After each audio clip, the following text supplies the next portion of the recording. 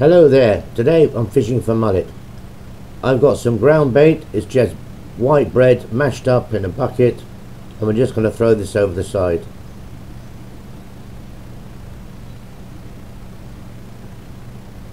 I'm using the same light rod and fishing equipment, and we're just going to chuck it over the side like so.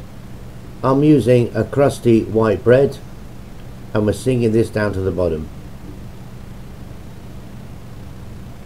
Whoop, we got a bite. Here we go, here we go. Whoa, this is big. This is really big. Oh my god, look at that, look at that.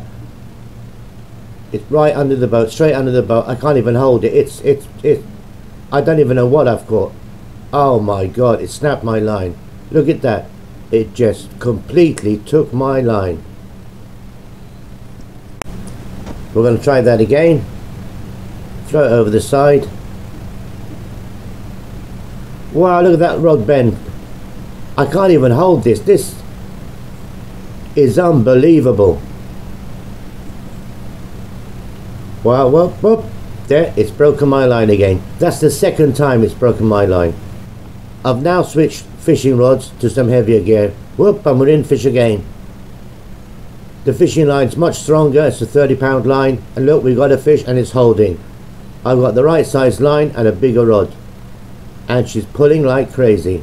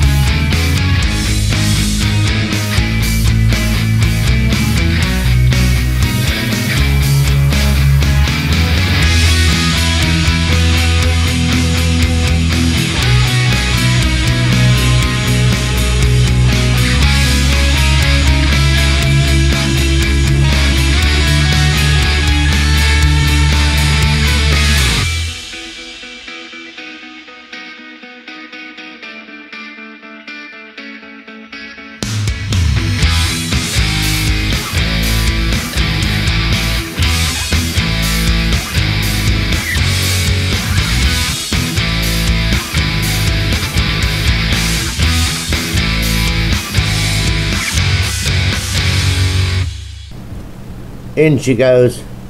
There's some really nice sized fish today. It's been a long time since I've seen mullet this big. There must be bigger ones at the bottom to snap my line. I've got my rods already set up. I'm using the dry bed and the weight, and it seems they're biting on the bottom. We're just going to throw this over the side again and see what's down there. In she goes. Nice and easy. You don't want to break your bread. There we go, we're getting bite. She's biting. Whoa, that's a big bite. One more. Okay, we got it, we got it, we got this one. Let's see what we got here.